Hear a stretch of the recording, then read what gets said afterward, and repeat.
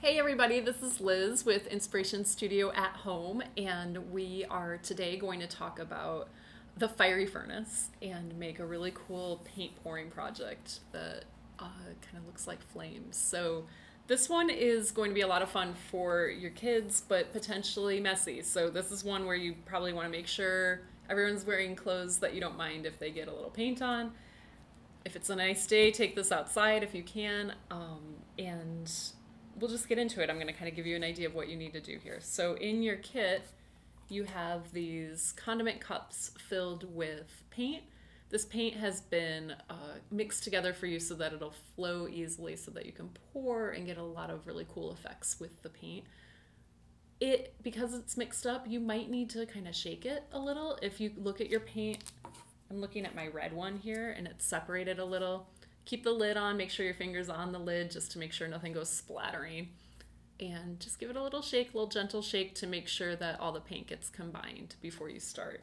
So you should have 5 colors. You have a red, 2 oranges, a yellow, and a black.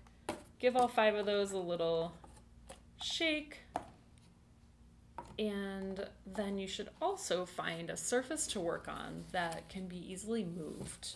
So I used a piece of kind of scrap wood that we had at our house.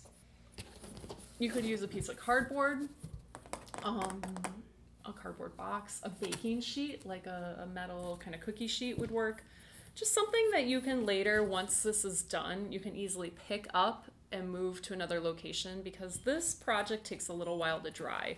When we made our sample, it took about 48 hours for this to dry, and my guess is that you probably don't want to leave this wet in any one given place. If you have your kids do this outside, you might want to pick it up and move it into the garage so it can dry, or move it into your basement, or just into a place where it's out of the way and you won't have a cat walk across it or bugs land in it or anything like that. So I'm going to put my piece of black plastic on my piece of scrap wood, or if you decide to use a cardboard box or a cookie sheet, whatever you have handy. I also want to have some paper towels here in case I need to wipe anything up, wipe my hands off. And the first color I'm going to use is black. So I've given this black a little shake. I'm going to take the lid off, and I'll put the lid on my paper towels so that I don't accidentally get paint everywhere. So I'm going to take the black and pour it over the surface of this black plastic. And it's better to start with a little and add more if you need to. But I'm just kind of going back and forth, pouring this paint right onto the black.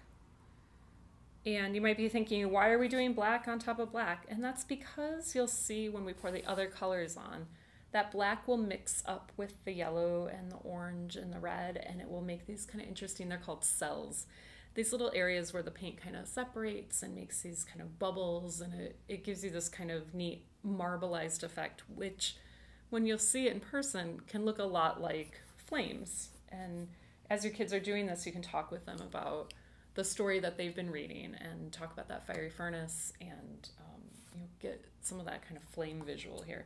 So I have the black poured onto my plastic, and then I'm going to take, you have straws in your kit, I'm going to take one of these straws and take the side of the straw and use that to kind of cover my black plastic so that there's a surface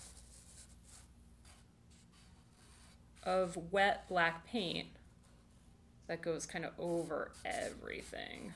And even though I'm being careful, I already have some paint on my fingers, so again, that's why it's nice to have that paper towel there so that nothing gets too messy. And this is definitely a project that you'll want to help little ones with. If you have, I would imagine anyone much younger than 6 would probably struggle to not completely make a huge mess of this. So I apologize in advance if this feels too messy for you. It's good to get your hands dirty.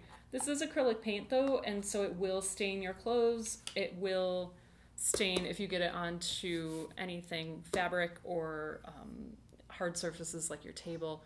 That'll stay on there and not come off. So that's again why it's important to make sure that you're working on top of a surface where it can get some of the paint on there. So now that I have this black plastic is coated in the black paint, now I'm going to start pouring my colors. I'm going to pour the paint just kind of along the bottom edge and blow the flames up toward the top. So I'm going to do a couple lines of the red. We'll do some orange, dark orange. I'm doing just a couple lines of each color along the bottom edge of my painting. So once you've poured your paint on here, then the next step is to use a straw. And the straw is going to allow you to kind of blow this paint around, and you'll see these really pretty separations happen in the paint. So you're just going to take your straw here and blow on that wet paint. So I'm starting at the bottom and blowing the air up toward the top so that it gives you that kind of flame, almost lava look. Okay, so I, on both of these, have gone through with the straw and blown on that paint to kind of move it around, get those cool cells to develop, those areas of separation in the color, and it really does. It looks like flames, which I think is a lot of fun, but also you can see a little bit of a mess. It oozed over on this edge a little, which is why it's good that we have our piece of scrap wood.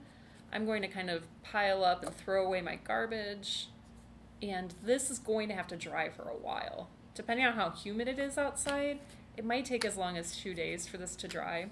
As it's drying, you'll see it go from shiny to matte. And once it's all totally flat and you don't see any of that shininess anymore, then it's dry, then you can touch it. I was super tempted with mine the other day to, it had been drying for like a day and it looked like it was starting to get kind of dull. And so I touched part of it and it was definitely still wet under there. So you just have to remember this is fairly thick paint. And, good things come to those who wait. You'll just have to let it sit for a couple of days until it totally dries. And depending on how thick you laid that paint on, it can take a while. But you can leave it right on this piece of wood or your baking sheet. Hopefully now you can pick it up and move it if you need to. And there you have it. Some fun with paint pouring. And hopefully you had a great time doing it and it looks like flames for you. All right, thanks you guys. Have fun. And we would love to see your pictures. Send us pictures of what you've done. You can share it on our Instagram or on our Facebook VIP group. We'd love to see what you're making.